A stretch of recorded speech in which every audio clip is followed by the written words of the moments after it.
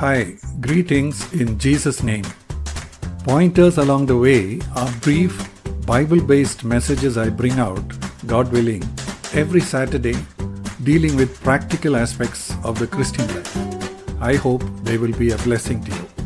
You can visit my website at www.c-n-c.org for my articles and books. This is pointer number 930 and it's called Healed Through His Wounds.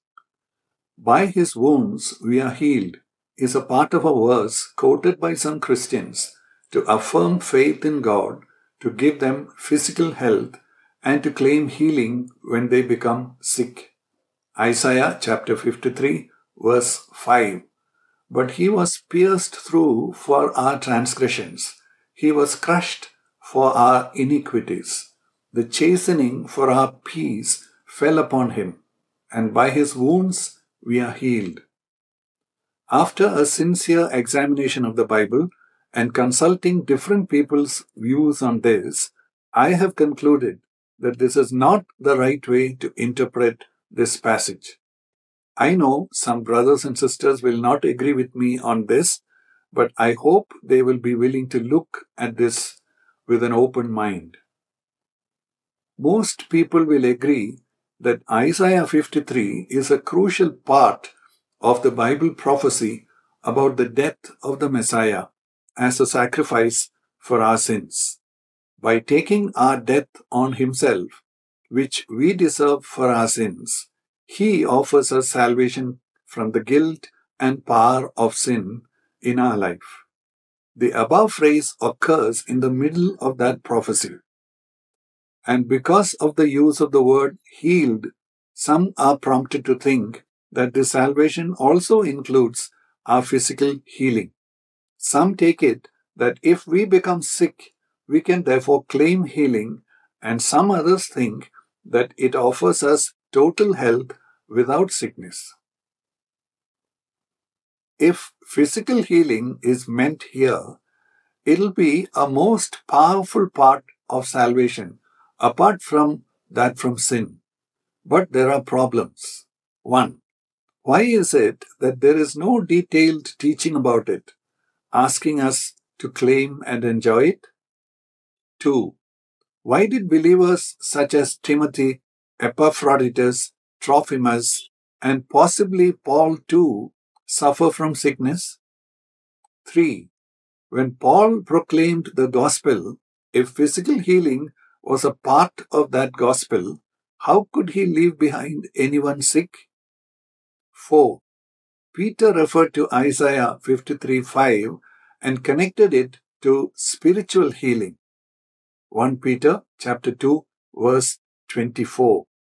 Who Himself bore our sins in His body on the tree, so that having died to sin, we might live to righteousness. By His wounds you were healed. The conclusion we have to arrive at when we consider the above is that there does not seem to be any backing in other parts of the Bible for the teaching that salvation includes physical healing. If we conclude that and hold the position that all of Scripture must hold together, we will have to explain what Matthew meant, where he says that Jesus did miraculous healings to fulfill Isaiah's prophecy. He Himself took our infirmities and carried away our diseases. Matthew chapter 8, verses 16 and 17. Now when evening came, they brought to Him many who were demon-possessed, and He cast out the spirits with a word, and healed all who were ill, in order to fulfill what was spoken through Isaiah the prophet, saying, He Himself took our infirmities and carried away our diseases. Matthew seems to want to show that Jesus was the one Isaiah was referring to, rather than to prove that healing is included in our salvation. Jesus healed all kinds of diseases supernaturally, and it goes with the nature of God to heal. He heals now too. But what we see is that there is no blanket guarantee for healing or health, as some conclude from Isaiah 53:5. My aim in writing this is first of all to deliver people who misunderstand Isaiah 53:5 and expect miraculous healing always and even refuse medical treatment.